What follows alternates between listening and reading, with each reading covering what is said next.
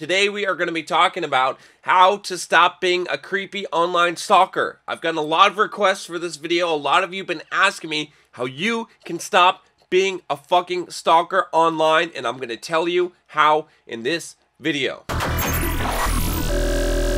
What's up, Bulldogs? Welcome back. If you're just joining me for the first time, I'm John from BulldogMindset.com, and on this channel, I teach you how to build mental toughness, how to become the kind of man that is able to get what you want out of life. So, I actually got an email from someone who is kind of in trouble, and he realizes that he's done some creepy stalker shit, and he wants some help. He basically titled the subject line of this, "My intense personal obsession to my former coworker. How can I snap out of it?" So I'm going to tell you how to snap out of it, and guys, you're going to want to stay on to the end because I'm going to give you some advice on on how that if you're in this mind frame, if you've got an obsession about a girl, how you can end that for once and for all. Before that, let's take a look at this actual email, okay, and let's see what we got going on here. He says, "Yo, John, I've been almost a year ever since your Bulldog Mindset videos about life, fitness, nutrition, Bulldog lifestyle caught my fullest attention. I'm an avid supporter of your videos. What I'm about to tell you is rather an unorthodox but quite intense online felony stalking of mine in a former relationship with one of my special female co-worker of mine, a story which might surpass all nice guy syndrome and friend zone stories out of proportion by a mile." That scares me a little bit there. This better be good, man. All right, I'm scared here. "I viewed that hot coworker as a sister, and she used to call me her brother, which I technically took very literally. Somebody's been on Pornhub too much. I don't know about you, but I'm not really looking for the girls to call me brother. You know what I'm getting? Maybe daddy, maybe big daddy. But brother, I'm not sure about this, man. What is going on here? That's a little weird. Which I technically took very literally." Okay, there we go again. "And boy, was that a mistake that was. I treated her like a princess at work while I was stripping her in my mind, and I just couldn't resist until today. And she knew that, and she used this against me in the most treacherous ways, at least from my point of view." If you're stripping her in your mind, I'm gonna kind of give you this dichotomy here, right? This is called the Madonna horror complex, right? Which a lot of guys suffer from. This is, I think, Freud. It's a Freudian type of psychology thing here, but basically, this is the problem with a lot of you guys that fall into the nice guy category, right? We'll say the non-Chad category, and it's not your looks, it's your mentality. Okay, not to say that some of you are not fucking ugly, but I'm just kidding. Fuck, guys, stop getting all angry. So here's the thing, guys. All right, you cannot view a woman in a sexual way but then treat her like a princess. It's compartmentalization, right? To be a real man, okay, you can't have those compartments, right? You have to just express your sexuality fully. And now, I understand in society today, masculine sexuality is feared, and it's called something bad, and it's, quote, rape culture and all this kind of crap, and sexual harassment. You got to forget all that shit. Because I'm not saying that you should just go out and, be a fucking savage and just, rape and pillage. Not saying that at all. I'm just saying that you got to kind of let that programming go. And you got to realize that when you're dealing with women that you're attracted to, you need to act like you are sexually attracted to them, not like they're your sister, and not like they're some kind of princess that you're going to be really nice to and take care of and fall into that nice guy type of syndrome. Do you understand what I'm saying? Now, and here's why, okay? Because there's two reasons why. One, at its very core, it's duplicitous. You're two-faced, okay? You basically have an ulterior motive, okay? Anyone who has an ulterior motive, anytime someone has an ulterior motive, this is why sales guys are sleazy, and why, genuinity, fuck, what is up with the vocabulary today? Being genuine is a highly valuable skill. People value integrity, or, not skill, but character trait, okay? So it shouldn't be a skill. I'm genuine is a skill. It's like, I can pretend to be genuine. Look, there we go. But the reason why is because people can sense an incongruency in the way that you act and what you think. And this is really, really important, especially with women. Women are really good at this. If you have this girl that you like, and, you know, coworker is not necessarily the best example, but, you know, you can do that. You can still indicate with your speech and in the way that you act. But if you have a girl that you like and you treat her really, really nice, like she's your sister, okay? And she knows that you're sexually attracted to her, right? But you're not showing that side. It's sort of like a trick. Right? It's sort of like you've got this ulterior motive. She knows that you're trying to get something from her, okay? You're not being very forthcoming, okay? It's a covert type of contract. Like, you're doing favors for her in order for her to do something for you, right? You know, I mean, even this brother example is a good one, right? If you pretend to be her brother, she sees you like you're her brother, and then all of a sudden you're like, I kind of want to fuck you. It's kind of weird, right? It would be weird if your brother or sister said that, right? So again, I'm not trying to be like super vulgar here, but I want you to understand how kind of weird that is and why that just doesn't work. So it doesn't work from that perspective of creating attraction. The girl is not going to like that, okay? But it also doesn't work for you, because what ends up happening to you is you basically split yourself, right? You have kind of a split personality or psychology. And one of them, you know, you're looking to marry the good, pure woman who would never do anything bad. On the other hand, this is that Madonna whore complex. You've got the slut, the whore that you would just, you know, whack off to porn and you know, do depraved things to her. And you can't see them in the same person. And you need to see them in the same person, because that is what human sexuality, especially male sexuality, is. That's what women actually desire. So, you know, that pure woman, because here's the thing, guys, and this is why I'm telling you this, okay? Like, if you've listened this far, good, because you're about to get a life lesson for you guys that is gonna make a huge difference in your life, okay? Because a lot of you guys, you're going to get into relationships with girls, or you're going to marry a girl someday. I know it doesn't seem like it, but you will, maybe, okay? And what's going to happen is you're going to fuck it up. And here's how you're going to fuck it up, okay? Listen. The way that you're going to fuck it up is you're going to marry this nice girl, okay? She's going to be nice and sweet and everything. And you're going to treat her really sweet, okay? And especially in the bedroom, you're not going to be that dominant alpha guy. You're not going to slap her around, okay? Honestly, no, you're not going to pull her hair. You're not going to call her a slut. I'm trying to how I can say this without saying that's what women want, but let me just say that's what women want. And it's not necessarily those words or those things, but women want to be, in general, right, as a sex dominated by men in bed and almost treated like an object in the domain of the bedroom. Okay, not in the whole, like, you know, they don't want to be subjugated to men in general society. That's why we have, you know, the women's suffrage and things like that. They don't just want to be under your thumb. But in the bedroom, for the most part, most women, right, a large percentage of them, you know, if you don't believe me, read 50 Shades of Grey. Trust me, this is why it's so popular. But they want that. And so the way that you're going to fuck up, guys, is you're going to have this really, really good girl, and you're going to think she's a pure and good girl, and she would never do any of that dirty shit, and she wouldn't want any of that dirty shit. But you know what? In her mind, just like you have fucked up shit in your mind, you know, it's not really fucked up, it's just our natural desires, she's going to want that stuff. And you're going to be treating her like a princess, and she's going to go and find that stuff somewhere else. She wants some guy that's going to treat her like the slut that she is in her mind. Do you understand what I'm saying? Okay? So, I know some of you are like, no, this is not true, John. You're crazy.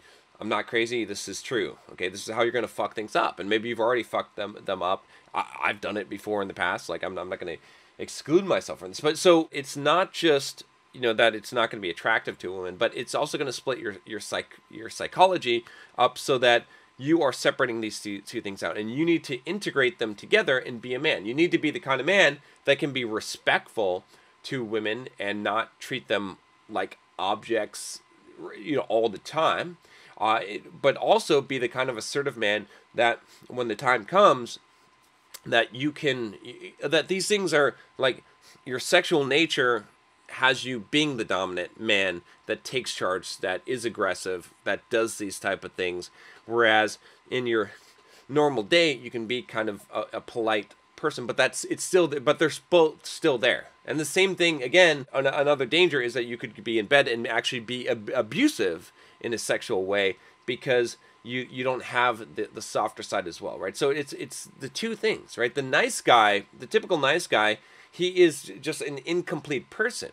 He is like a decent human being missing the dark side of the sexuality that actually makes him a man, so he's just like a little boy. Whereas, you know, the complete asshole, like dark figure guy that's abusive and beats women and does all this, he is just that dark nature. That's why women are attracted to him, because they're attracted from the sexual aspect of him, but he's missing the boy. Do you understand what I'm saying? He's missing, and it's not necessarily the boy, he's missing the softer side that makes him a complete and whole man. This is a really, really important concept to understand, otherwise you're going to fuck up bad, because you're going to split these two things, and it's not going to help you in the attraction sense. It's also going to mess up your own psychology internally, because you're not going to be able to deal with these things and process these things and have the right kind of relationships that you should have in life. So she told me, "You are like a brother to me." But what she really did was keeping me at striking distance and treating me like a puppy dog while trying to avoid my very intense sexual desires for her, which she could sense 10 miles away. Okay, right? Just like I said, one of these days she discovered that I was taking sneaky photo shots of her, but she never said anything about it. Probably she thought I was a vital asset to her and our company in terms of workplace performance, and very vital for her future career endorsement. That's why she couldn't bring herself to report this pervert issue of mine. Okay. So let's talk about it. I forgot I could do this. So let's talk about this. You done fucked up, dude. This is not good. All right. This is definitely pervy stalker, you know, shit. You know it. I mean, you wouldn't email me if you know it. I don't need to, like, I'm not trying to shame you or anything like that. We've all done our pervy stalker shit at some point. Okay. You know, maybe some people not to this extreme, but you know, we've all at least thought of doing stupid, fucked up shit because we're obsessed with a girl. Okay. It's happened. Okay. So this is kind of complicated because it is a workplace situation as well. So, you know, at this point, I think you should have probably just cut bait and said, "Oh, fuck, I'm lucky she didn't report me. I'm done, like, having anything to do with her. I'm not going to bother her anymore, especially if you value your job." But hey, okay, so yeah, obviously, you know, you shouldn't have done this, and it's like I said, why was she keeping you at bay like that and treating you like a puppy dog? Well, because you know, because of what you're doing, that split, right? You know, had you, you know, this is delicate, but in the workplace, you still don't want to come across as the brother guy, right? You don't have to, like, be, I'm not saying to be sexually harassing. I'm just saying, like, to be, like, clear that your interest in her is of a non-platonic nature. Let's say that, okay? But once you have not done that and you've kind of gone into the friend zone, you're done. I always knew that by playing the brother type of game, she would just play damage control in order to keep our relationship just business and nothing else, of course, while she enjoyed the company of her true brothers and sisters, of whom I grew jealous, and which she also sensed in me. One day, when I followed her friends on social media to intense, I'm not sure what the fuck that means, but alright, she noticed my intentions and blocked me in an instant, and this is where I took my final online rage on her, also scary, because of that, until she finally quit on me. Okay, so this is where it's gotten a little bit darker, obviously, here, you know. Yes, she's playing that brother type of game to keep you at arm's length for sure, and to make sure that you are just a brother. So I think you understand a lot of things, okay? I think some of the things I explained you already understood, but it helps to say them anyway. So this is a little bit problematic, that you were jealous of her enjoying the company of her true brothers and sisters. I mean, if you're jealous of, like, boys that she was, you know, boinking, that would be different, but of just like brother and sister relationships, like her friends and stuff, that you want to be her friend, this is, again, a problem, right? Don't worry about this shit. Like, you shouldn't have been worried about this shit. This is where you got yourself into the kind of the stalker mode and got the obsession mode. Okay, you can't go jealous of these kind of things, right? Even the other one, the relationship, you know, following her friends on social media, obviously, you know, that was dumb, and I don't know what you're saying or doing, but you know, that's, you got to think about this too, right? And now I'll tell you guys at the end of the video. I told you I'd tell you how to, like, you know, break this, but I'll give you like a hint, like which is basically this. I want you to realize that all this shit that you've done, right? Like following her friends on Facebook and you know, taking picture of her and shit like that, and calling her sister. None of those things advanced your cause. None of those things moved the needle forward. Moved the, you know, you don't understand what I'm saying? Like, none of those things are effective. So part of changing your behavior is understanding that the behavior that you're doing is not effective. It's not enough to just do that, but that's where it begins. So I just want you to see like how all of these behaviors and things that you're doing, like, do you think that following her friends online would actually in any way make it more likely that she would get with you or like you, right? It only decreases the chances, right? It does not increase them at all. The same thing with the taking pictures of her, obviously. So you're making poor choices, right, that are getting you not only not the result you want, but moving you into that obsessed stalker zone, which is not good either, right? So there are choices you can make that would actually benefit you. And that's what I want to teach you. And guys, if you haven't subscribed already, click subscribe and click the bell to get notifications on the new videos coming out, because that's kind of some of the stuff I talk about on this channel. I think it's really important to talk about this kind of stuff. Okay, let's move on. Her last words. You have done many bad things to me, but I didn't tell anyone. Actually, I can call police to rob you when you were doing shit to me, as capture photo of my legs and capture photo of when I walk up on the stair. Oh, man. And I also have witnesses, my team. They saw that you captured it, but I don't want to do that because you were my coworker. Okay, well, that's nice. You better see a doctor to get psychology treatment. Nah. NA, I don't know. Hope you have a better life. You can hate me as you want to do. Don't worry, and sorry that I don't care. If you think I'm evil, yes, I am. I feel like that's a song. If people are nice to me, I'll be nice to them. Simple as that. But if they're not, I'll ignore the kind of people that don't want wasted my lifetime. I feel like she just like has a song for you, my friend, like the Stalker song. You have done many bad things to me, but I didn't tell anyone. I can actually call the police to rob you when you're doing shit thing to me. As you capture photos of my legs. I don't know. It got really weird really quickly. That's probably what she was thinking too. It got really weird really quickly. So, okay, so what am I saying? Okay, I don't even know what to make of this, except that you're lucky that she didn't like have a bunch of Russian guys break your fucking legs, because it sounds like, I mean, I don't think you're in the US here. She's not, or I don't know, but she sounds like she could stir up some shit. She sounds like she might be, you know, affiliated with the Russian mafia. So I would watch your shit around her. Okay, you're done. All right. All right. So let's see what she says. What he says here. I realized I was dancing to her tune all those 4 years. 4 years. Fuck, man. And ever since this day, I can never forget about her. And I secretly kept following her friends on social media and screen record their events for my own selfish reasons ever since. I cannot imagine what your selfish reasons for screen recording her friends' events are, but man, all right. I'm trying to just stay with you here. Okay, I can kind of get this. I even go so far as create an alternative self LinkedIn account to connect with her female friends and friend of her female friends randomly for my ultimate, with a capital U, plans of online stealth revenge. I just couldn't help it. This is kind of getting scary shit. Again, like, I understand why you emailed me and said that you're a fucking online stalker and you need some help, and this is some pretty fucked up shit. You obviously get this. So, you know, you're cognizant of your own psychosis. This is good. But it's bad that it's this bad. Forget the plans of an online self-revenge. Never plan on revenge, okay?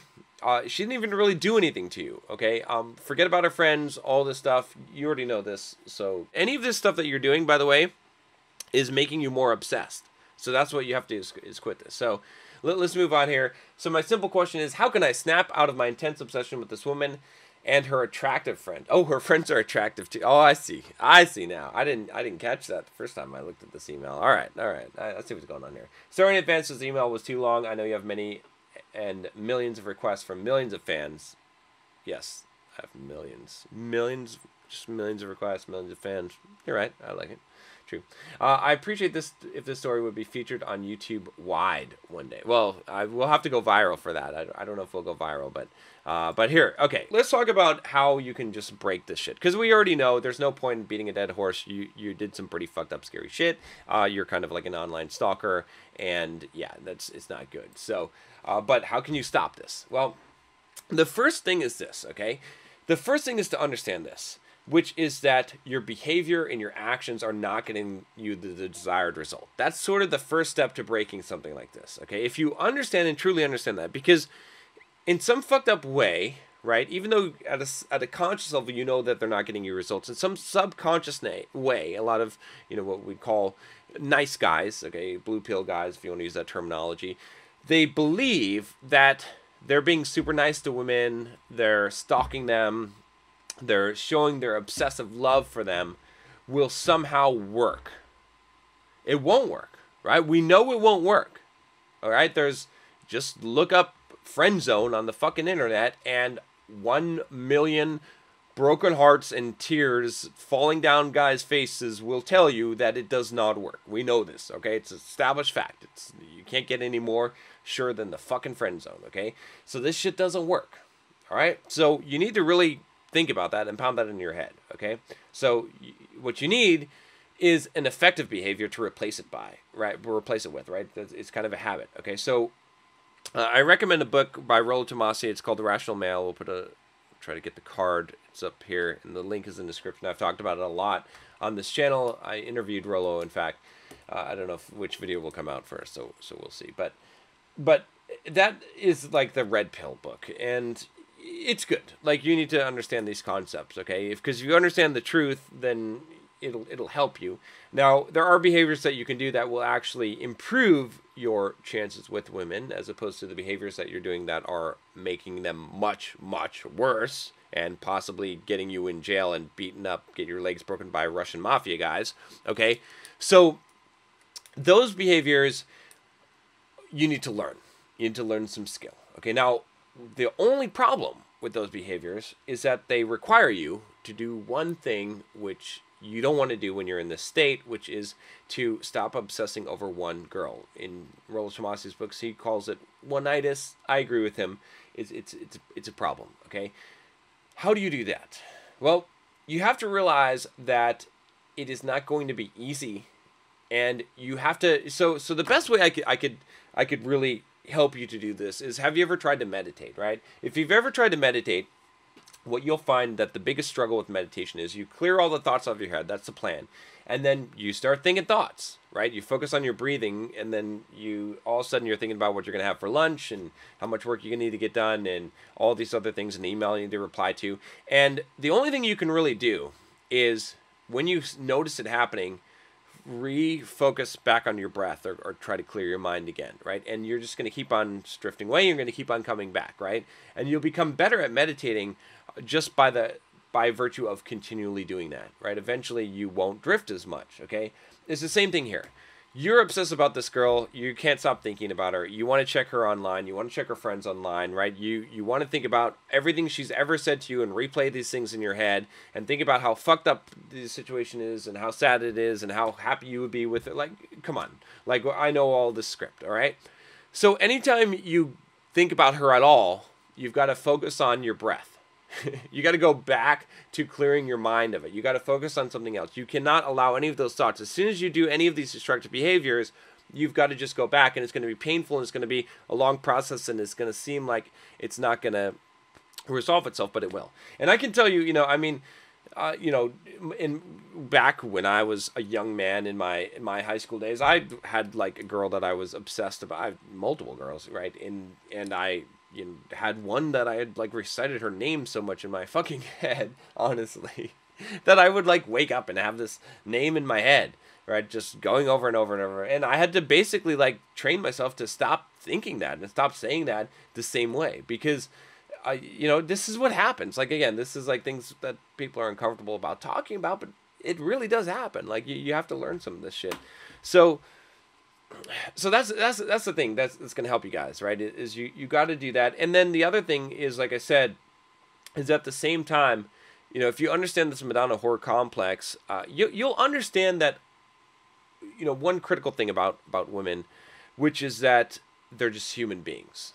Okay, just like you, right? And maybe the exterior is very pleasant and you like it, but it's still just an exterior. It's just a human being underneath there, okay?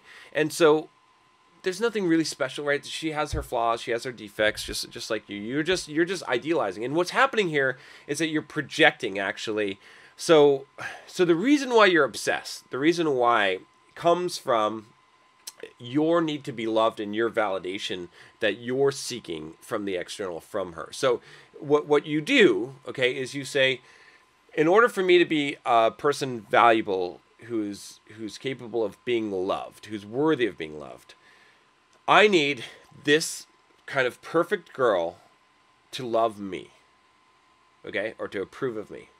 And so what you find is you find a girl that matches to some degree what you want, not everything.